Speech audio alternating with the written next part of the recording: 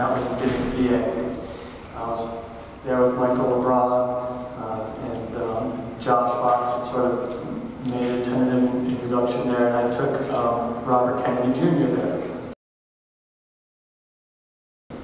And 30 or 40 people whose lives have been pretty much destroyed from this. The water is undrinkable.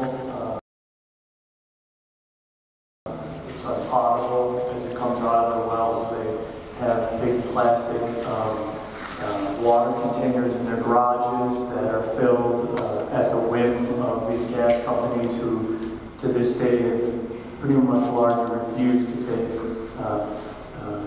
full account for what they have done to these people's water.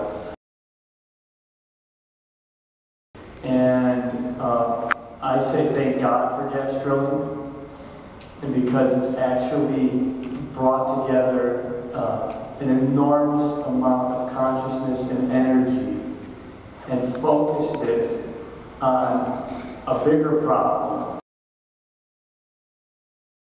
which is, are we going to continue to put our lives, our health, our well-being in the hands of politicians and corporations who consistently say they have our backs,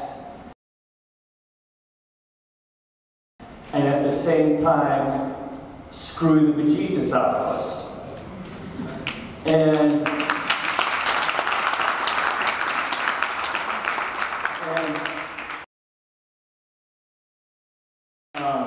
there's been a huge mobilization of people.